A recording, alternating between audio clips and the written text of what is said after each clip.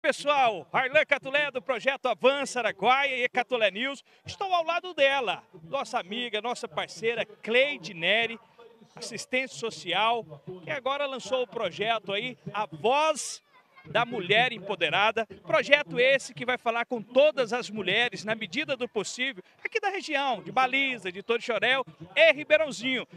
E no qual eu inicio parabenizando você, Cleide, por esse trabalho, por esse gostar, por essa força de vontade que você está tendo. Você me acompanha há muito tempo também, isso é um hobby, tem que gostar. E parabéns, porque você daqui um dia vai ser um grande sucesso. É a nossa influencer digital aqui da região de Baliza, Torixoréu e Ribeirãozinho. Está no Festrilha.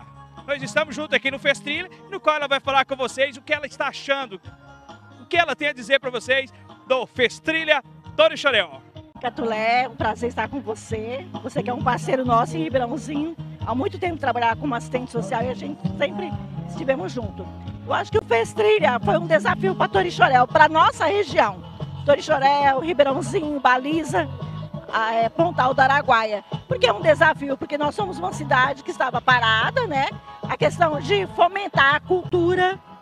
E essa cultura precisa ser fomentada porque ela é o futuro do nosso país, é o futuro de Torixoréu, é o futuro da nossa região. E quando a gente fortalece a cultura regional, a gente está fortalecendo futuros cantores, futuros artistas, futuros talentos.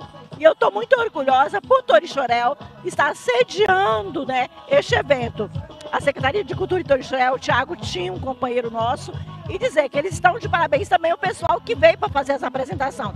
Esse desafio eu acho que foi muito grande para a nossa cidade e que graças a Deus deu certo, está dando certo. E que venha mais vezes, não só aqui, mas em Ribeirãozinho também, porque eu trabalho lá, então eu torço por lá também, né? Para mim é um prazer. Sim, a questão também da cultura que eu vi aqui, muitas mulheres fazendo apresentação.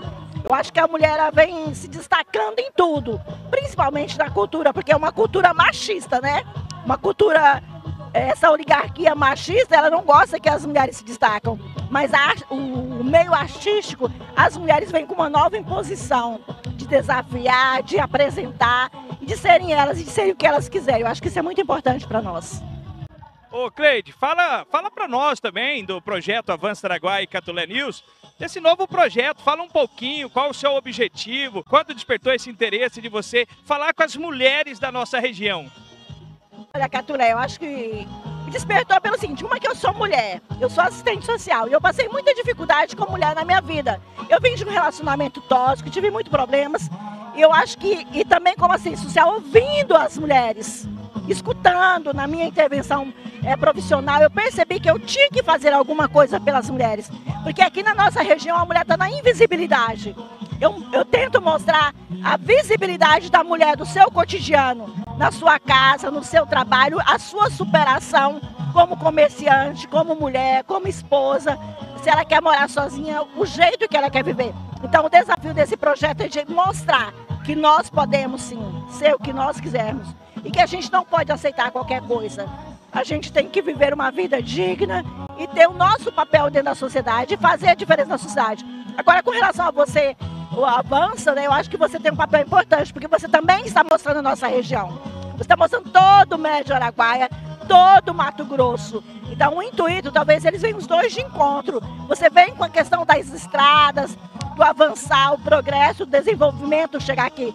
Eu venho com a questão de mostrar a mulher mato-grossense, a mulher da nossa região, do Médio Araguaia, que nós vivemos sempre na invisibilidade.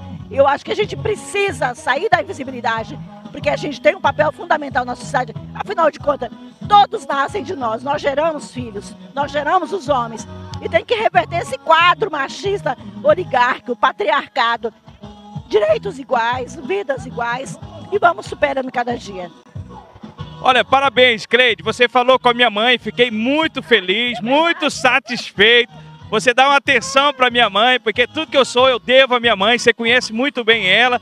E a gente quase não explora minha mãe, entendeu? E você foi lá, colocou nas suas redes, no qual eu agradeço você. E parabéns por você falar com as mulheres da nossa região. Eu te acompanho sempre, tá? E parabéns, e conta conosco. Você sabe que eu também sou um aprendiz, eu não sou profissional da área, mas eu me dedico o máximo e faço de tudo para levar a mensagem para os nossos seguidores. Parabéns, Cleide. Obrigada. Eu falei, Catulé, eu fiz entrevista com sua mãe, porque a sua mãe me inspira. Desde que eu cheguei no Ribeirãozinho, eu observo a sua mãe.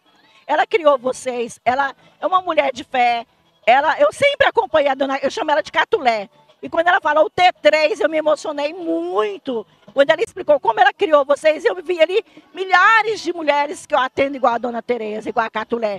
Então eu estou atrás de mulheres, nós mulheres, estamos no anonimato, que inspiram outras mulheres. Que às vezes a gente pensa as mulheres da televisão, as mulheres longe de nós. Não, ela está próxima de nós, ela é nossa companheira, nossa parceira.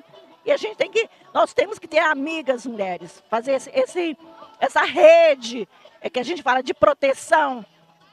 Nós temos que buscar essa rede entre nós. É isso que eu venho fazendo. Olha, Cleide, obrigado.